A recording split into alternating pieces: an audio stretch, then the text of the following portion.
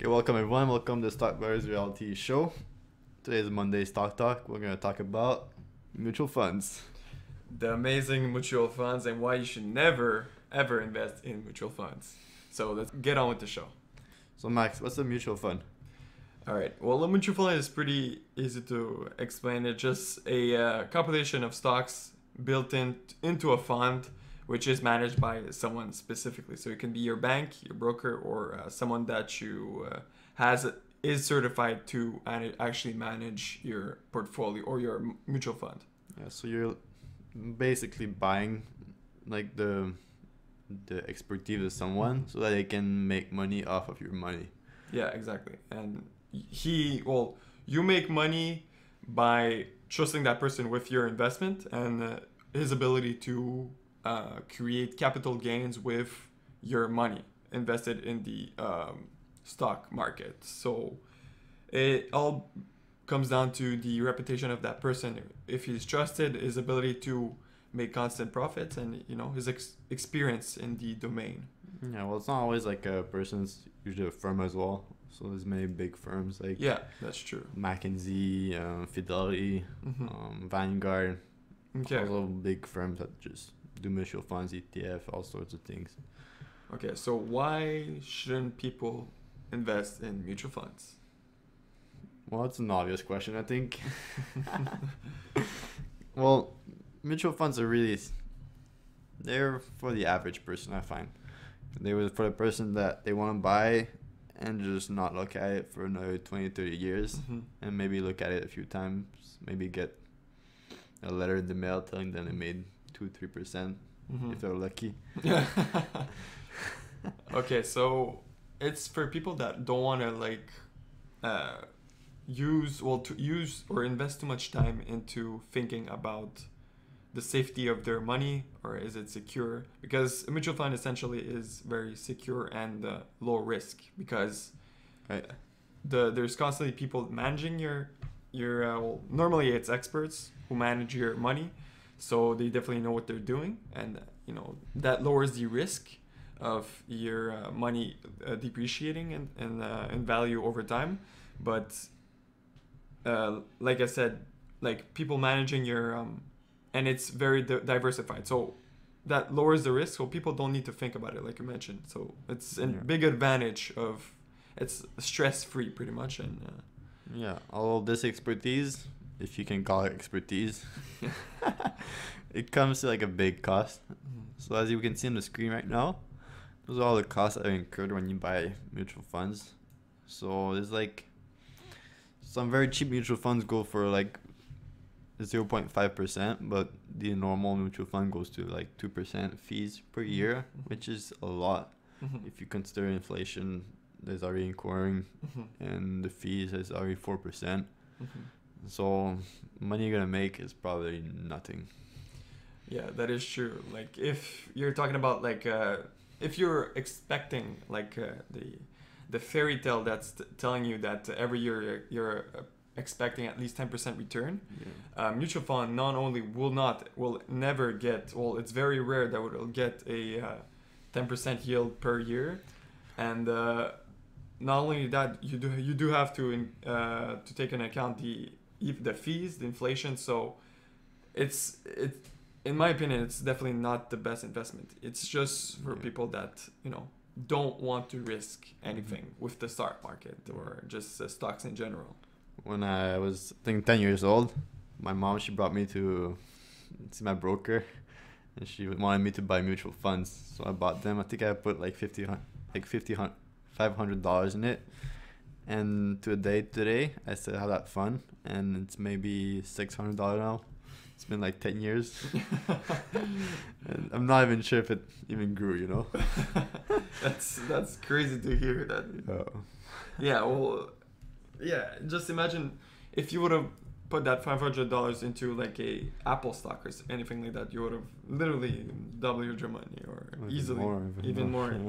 Yeah, so it depends on your risk tolerance pretty much, but in general, investing into mutual funds, it's good for a low portion of your portfolio, lower percentage. I would say maybe 10%, just to have a like solid base. Even I would say maybe Not 5 to even. 10%. Not even. I would definitely go for ETF instead of mutual funds. You could definitely, but it's for people that new people that do not Right. have any like good basics in the stock market or the investment portfolio management. I think mutual funds, it's a good approach for the Mhm. beginning. It's just to understand why there's better opportunities out there. Mm-hmm. So if you want to start investing in or just getting interested or just having like good basics and stuff like that, maybe getting into like a couple of mutual funds wouldn't be too bad of an idea, but I wouldn't But invest too much money. the problem is that the mutual fund, they want you to keep the money in the mutual fund for like X number of years. Mhm. So let's say my mutual fund that I bought, like if I want to take the money out right now, it costs me 5%. Mhm. 5% of my whole fund. Yeah. That's a lot of money. Yeah, that's a lot of money. Plus, That's all the profit's gone. yeah, exactly. So like we're seeing here, apparently there's a,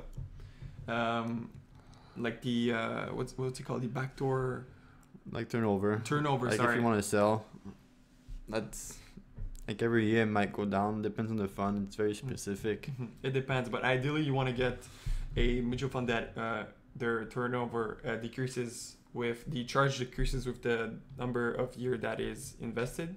So for example, if you make that's how you would get as much profits as you can over a long period of time. But obviously the bank wants you to keep your money in there, or the broker, whoever is managing your money, wants the money to be kept in there so they can use as much money to profit themselves with fees. And if you go see a broker and you ask them what you're gonna buy, what you should buy, they're obviously gonna tell you mutual funds Mhm. because that's where they make money.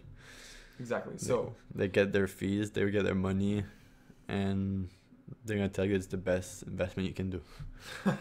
Which is yeah, people are talking obvious. for their self-interest, so it's understandable from their point of view that they would do that, but you have to be mindful because as if you're thinking about your interests, it would be better to invest your money somewhere else, definitely. But mutual funds, like Gab just mentioned, it's the only reason that you want to invest in mutual funds for them is that they get a lot of fees, and that benefits them in the long run, pretty much. So here we're looking at the trends on Google.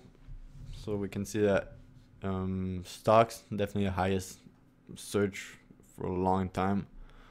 ETF more in mutual funds, and mutual funds just doesn't get searched that much. So it just gives you a pretty good idea what you should do. Primarily invest in stocks, have some ETF, and mutual fund probably not. Well, the search pretty much indicates, well, the mutual fund is more like it's like the publicity that comes from mutual funds is from your bank, right? They will push forward the searches on Google or anything like that because people don't know what a mutual fund is, and it's important to get informed, but not informed from the wrong people, because people, like we mentioned before, will talk to you about mutual funds from their point of view, how they see them. It's for their own interest. So obviously they will say that the mutual funds are amazing and stuff like that. So it's important to get informed and have clarity, pretty much, over the idea of mutual funds. So a quick little recap.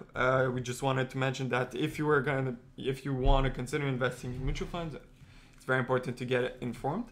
And the pros are pretty much you get a lot of diversification. There's low risk. There's obviously high demand for mutual funds, so it's easy to sell. If you're a passive investor and you want to invest and forget it, that's definitely the investment for you. But don't forget, you need to consider ETFs, which are a more viable option. Lastly, you need to make sure that you're looking at who you're giving your money to. So make sure that person or the bank has a good reputation for managing funds, a good yield, percentage yields, and less fees as possible. So just to recap the cons. So it's pretty much the fees and the turnover fees. it's always the fees. Just a lot of fees. So be mindful of that when you consider buying a mutual fund. Thank you for watching, and we'll see you on next Monday.